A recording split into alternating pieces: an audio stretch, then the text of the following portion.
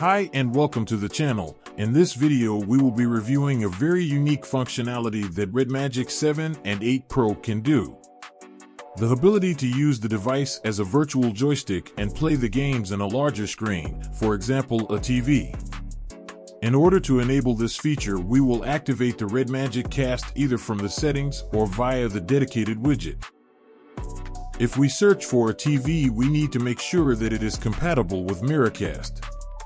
In this case, we are going to use a 55 inches LG TV. After the connection is successful, we will launch Genshin Impact for demonstration.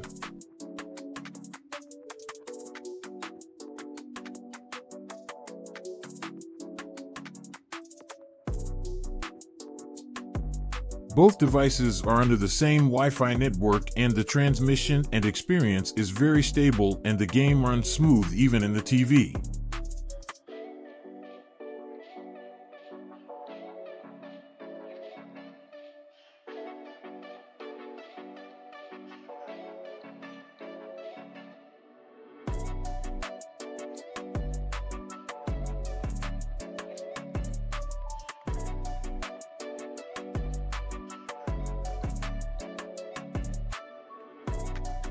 Now it is time to launch the virtual joystick to make it more comfortable to play directly on the TV. In order to do so, we enable the RedMagic gaming mode and we scroll down on the right menu until we find the Enjoy button.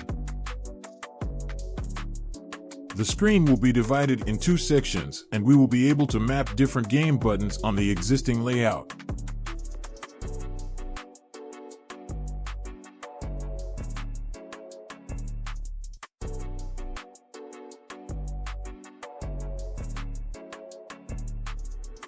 We can create multiple joystick configurations for different games.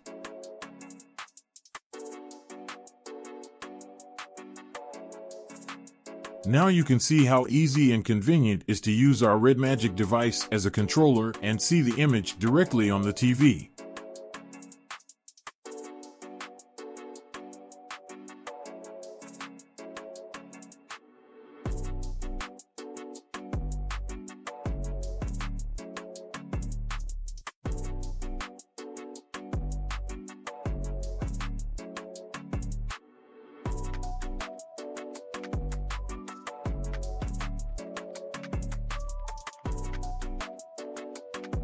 Now I'll give you a tip about something you should not do if you want the virtual joystick to appear.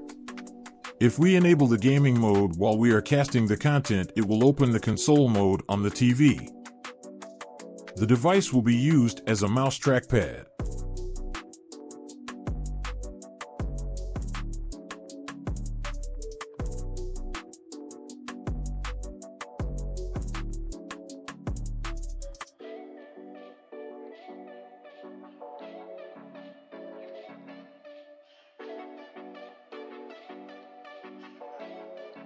If we load the Genshin Impact again, there won't be any possibility to enable the functionalities since now the system is expecting us to connect an Xbox controller or an external mouse and keyboard.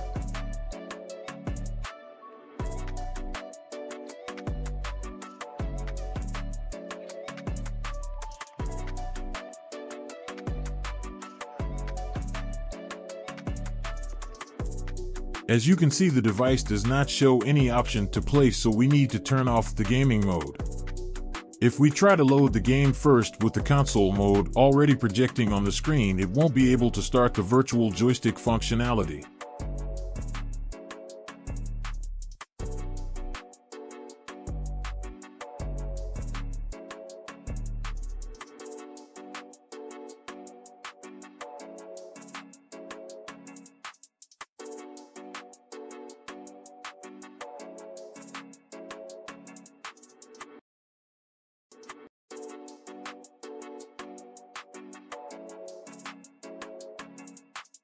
As you can see, it is forcing us to disconnect the host mode, which is the console mode.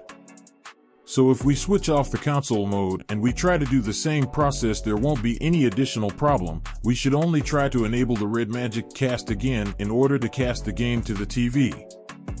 I hope you enjoyed this video. I'd like you to write on the comments if you have tried this functionality. Remember that if you like content about gaming smartphones, I recommend you sub to the channel.